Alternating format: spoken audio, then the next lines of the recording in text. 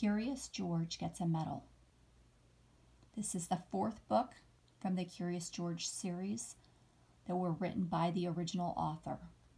There are some others that have been written since then, and there's a movie and a TV show that you might be familiar with, but I really love these original ones, and the reason why is because they really are adventures. With a story, sometimes if you're going to write a story, they'll tell you that you need to have a setting and you need to have characters, you need to have a conflict, and then you need to resolve it. And those things are true, but in these adventure stories, there are usually many settings, many conflicts, all kinds of things happen, and there's a whole mess made, and by the end, most of it's cleaned up. But it's fun. They're fun because they're actual adventures. So let me read this one to you.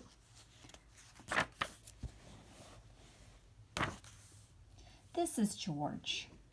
He lived with his friend, the man with the yellow hat. He was a good little monkey and always very curious. George was alone this morning, looking at a picture book, when the doorbell rang. It was the mailman. "Here is a letter for you," he said. "Put it on your friend's desk. He'll read it to you when he comes home." George is curious. It was not often that somebody wrote him. Too bad he could not read the letter, but maybe he could write one himself. In the top drawer of the desk, there was paper and ink and a fountain pen. George sat down on the floor and began to write, but the pen was dry. It needed ink. George would have to fill it. He got a funnel from the kitchen and started pouring ink. But instead of going into the pen, the ink spilled all over and made a big blue puddle on the floor. It was an awful mess. Quickly, George got the blotter from the desk, but that was no help. The puddle grew bigger all the time. George had to think of something else. Why, soap and water, that's what you clean up with. From the kitchen shelf, he got a big box of soap powder and poured all the powder over the ink.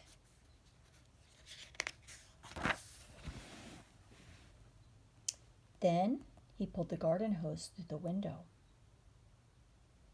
opened the tap, and sprayed water on the powder.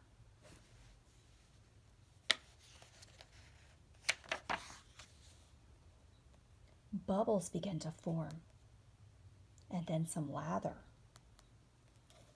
and more lather, and more lather, and more lather. So do you know what the word lather means?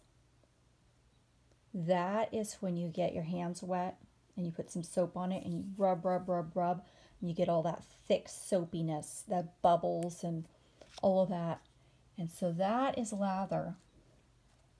And the reason I was thinking about reading this one today is because one of my sons helped with the dishwasher yesterday and he put in the wrong kind of soap. And so we ended up with lather all over our kitchen floor, just like this. Lots and lots of soapy, sudsy lather.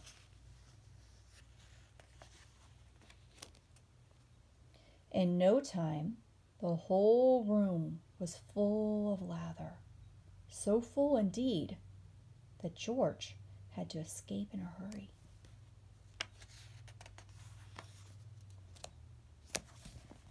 When he was safely out of the house, he first turned off the tap. But what next? How could he get rid of all the lather before his friend came home? George sat down in the grass and thought for a long time. Finally had an idea. He would get the big shovel and shovel the lather out the window. But where was the lather? While George had been outside thinking, it had all turned into water. Now the room looked like a lake and the furniture like islands in it. That happened in my kitchen too, but it wasn't as deep as all of that. The shovel was no use. A pump was what George needed to get the water out, and he knew just where to find one. He had seen a portable pump at the farm down the road. Look at those cute little animals. You got a snail there, a bird, and some bunnies. The farmer was away working in the fields. Nobody noticed George when he got the pump out of the shed. It was heavy. He would need help to pull it all the way back to the house. Maybe he could tie the goat to the pump and make her pull it.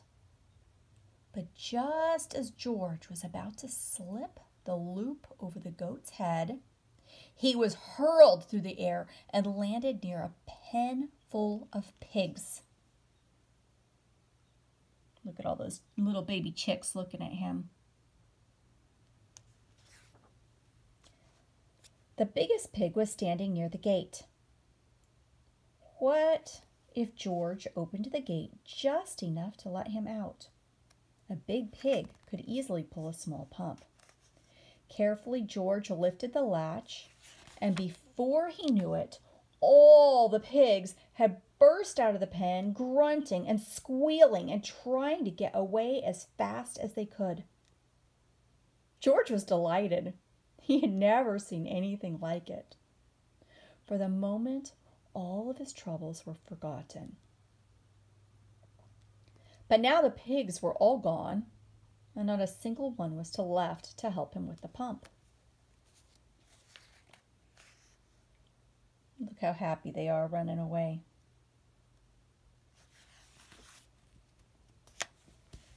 Luckily, there were cows grazing nearby. Cows were gentle and strong. It would mean nothing to a cow to pull the pump for him. This time, George was right. The cow did not mind being tied to the pump. She even let him climb on her back, and off they went. George was glad. Now he would soon be home, pump out the room, and everything would be all right. Meanwhile, the farmer and his son had heard the squealing of the pigs. They rushed home from the fields and now had their hands full catching all the pigs. Not until the last pig was safely back in the pen did they have time to look around. And what did they see? A little monkey riding on their cow, making off with their pump. They don't look very happy about it, do they?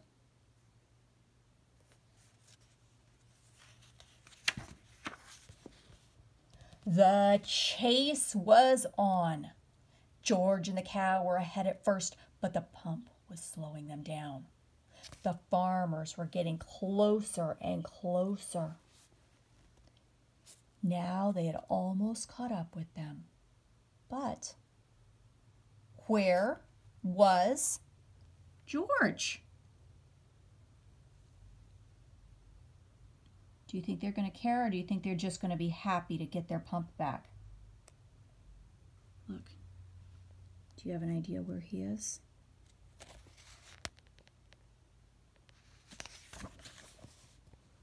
Yep, you were right. There he is. Here he was, hiding in a shirt.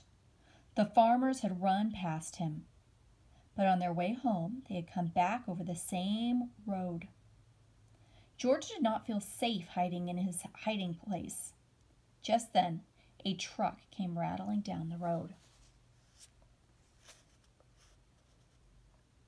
What does that say? It says Museum of Science. George jumped aboard. Monkeys are good at jumping, and was gone before the farmers had a chance to see him.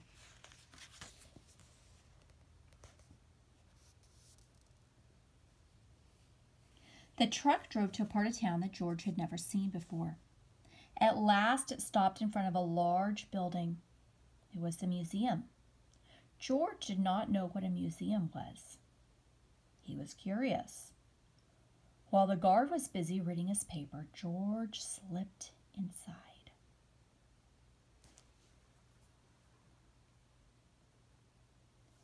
He walked up the steps and into a room full of all sorts of animals.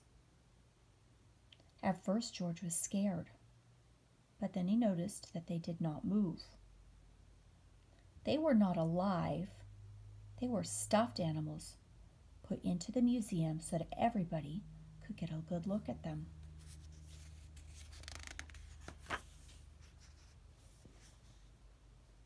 In the next room, George saw something so enormous it took his breath away. It was a dinosaur.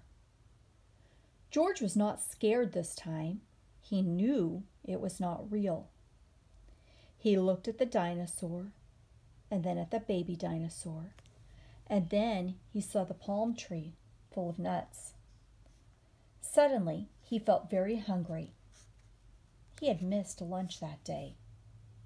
He would climb up and just then he heard footsteps. He had to hide again. But where?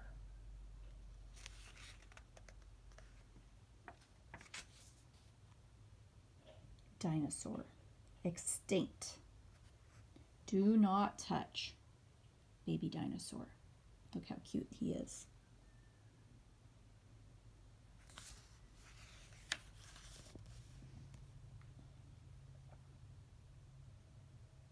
A family came in to take a look at the dinosaur.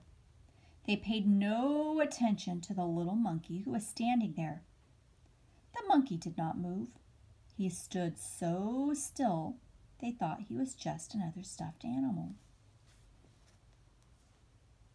George was glad when they were gone.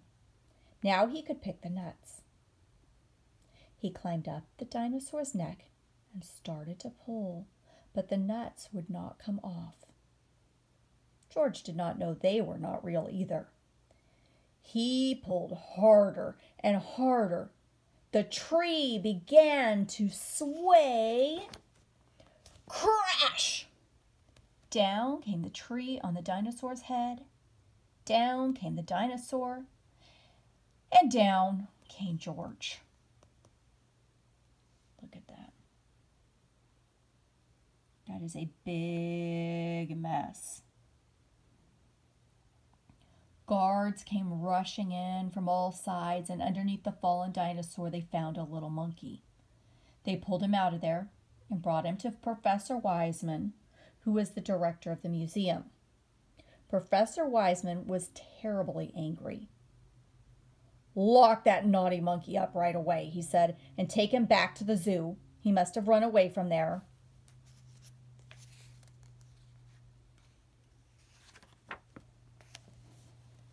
George was carried off in a cage.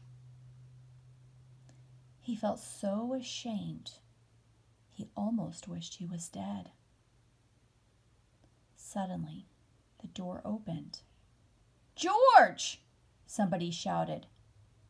It was his friend, the man with the yellow hat. "It seems you got yourself into a lot of trouble today," he said, "but maybe this letter here will get you out of it. It's from Professor Wiseman. He needs your help for an experiment. I found it on my desk at home, but I couldn't find you anywhere, so I came over here to talk to the professor." And this is what the letter said.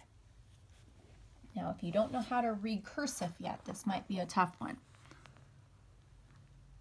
Museum of Science. Dear George, a small spaceship has been built by our experimental station. It is too small for a man but could carry a little monkey. Would you be willing to go up in it? I have never met you, but I hear that you are a bright little monkey who can do all sorts of things, and that is just what we need. We want you to do something that nobody has ever done before. Bail out of a spaceship in flight. When we flash you a signal, you will have to open the door and bail out with the help of emergency rockets. We hope that you are willing and that your friend will permit you to go. Gratefully yours, Professor Wiseman, Director of the Science Museum. Now, when this story was written, it was during a time period where we had what was called a space race. And so several countries were trying to see who could do different things in space first. First people to the moon, first people up in a satellite, first people up in space, first monkey in space, all sorts of things. And so the man who wrote this, H.A. Rey, he was also an astronomer, which means a scientist who studies stars. And so he was very interested in all of this, and he incorporated it into this children's book, and I think that's a lot of fun.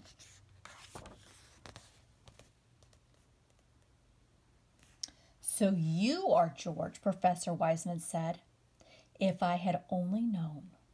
Of course everything will be forgiven if you are willing to go. They got the smallest size spacesuit for George and all the other things he needed for the flight. What does he need? Checklist. 1 spacesuit, complete with shoes and gloves. 1 space helmet. 1 oxygen tank.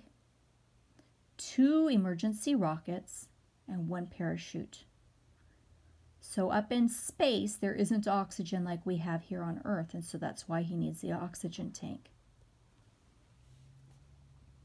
They got the smallest size spacesuit for George and all the other things he needed for the flight.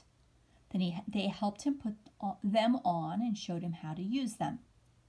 When everything was ready, a truck drove up with a special television screen mounted to it to watch the flight. They all got on and were off to the launching site. They checked all the controls of the spaceship, especially the lever that opened the door. George tried it too.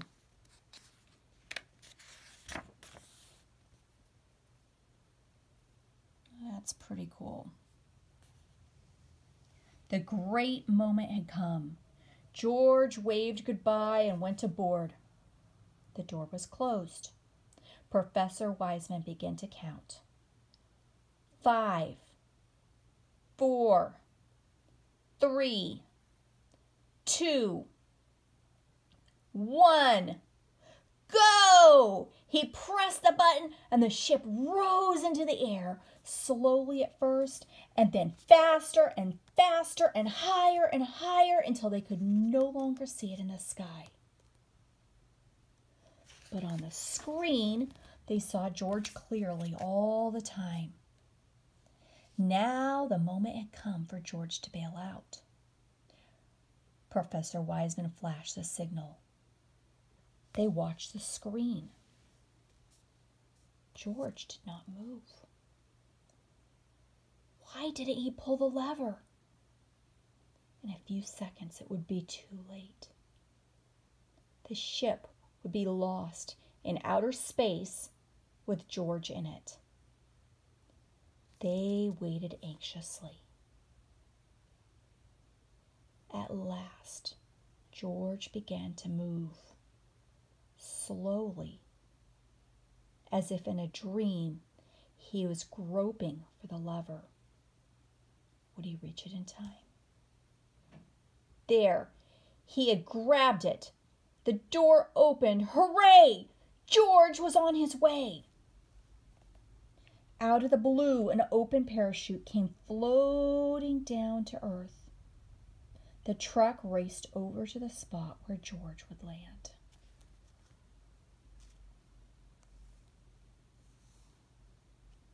He's really up high. What a welcome for George. Professor Wiseman hung a big golden medal around his neck because, he said, you are the first living being to come back to Earth from a space flight. And on the medal it said, to George, the first space monkey. Then a newspaper man took his picture and everybody shouted and cheered, even the farmer and his son and the kind woman from next door who had worked for hours to get the water out of the room. I'm proud of you, George, said the man with the yellow hat. I guess the whole world is proud of you today. It was the happiest day in George's life.